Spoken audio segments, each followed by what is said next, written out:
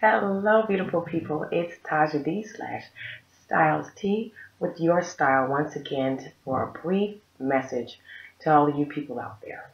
I want you to be you.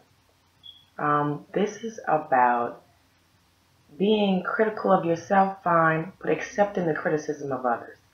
There's always going to be something that someone has to say negative about you. The question you need to ask is, why is anyone telling you anything negative about you, and are they really looking out for your best interest? It's really important that people do not actually take in what people have to say sometimes. It's really not necessary. Anyone who comes and tells you that, they don't like what you're wearing, or what you're wearing doesn't look nice on you, or you're blah, or your blah is blah. Some things you can't even change. And if they're not taking you shopping tomorrow, it really doesn't matter what they think. Because at the end of the day, you are your biggest critic, and you will always be able to find something about you that you'd like to change. So you don't really need anyone to add on to that list, nor do you need to intake the information. Sometimes you just need to shut them down.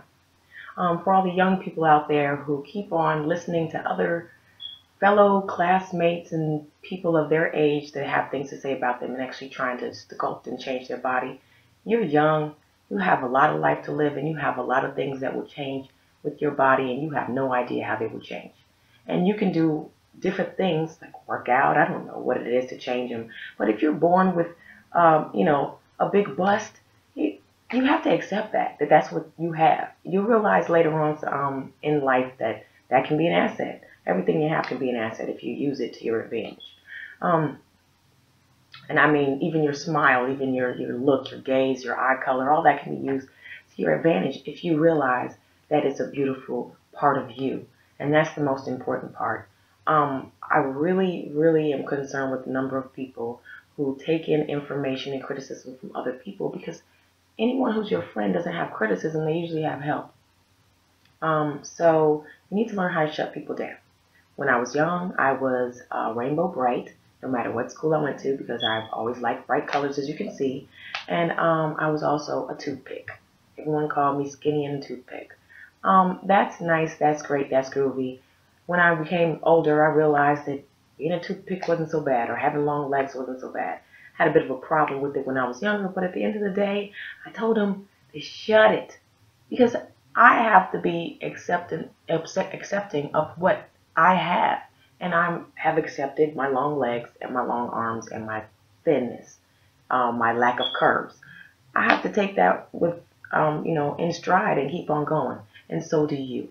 No matter what it is that's going on with that, it is that someone criticizes, tell them to shut up. It doesn't have anything to do with you. It doesn't have anything to do with what kind of person you are, how beautiful you are, and what you perceive yourself to be. I want everyone to make sure that they take a look at our 7-day challenge and take the challenge. Write down the beautiful things about yourself and accept them and embrace them, because that's the most important part in you being a confident person, being confident in what you wear, and being confident when you step outside of your home, and knowing that you are a beautiful person and a good person, and you don't need anyone else's critique in order to define you. So that was my message for today. Look forward to our next video, which will be about camouflaging and accentuating your breasts. And I look forward to talking to you guys about that. That's going to be a fun one. I'll do a couple of sketches and everything for you. And so, yeah, this is all about you being confident. And I want you to just look in the mirror and realize how beautiful you are. And subscribe, comment, and make sure you look out for our next video. Thanks so much. Have a beautiful day. Bye-bye.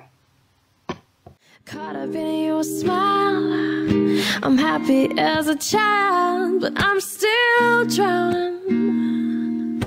drowning in your love.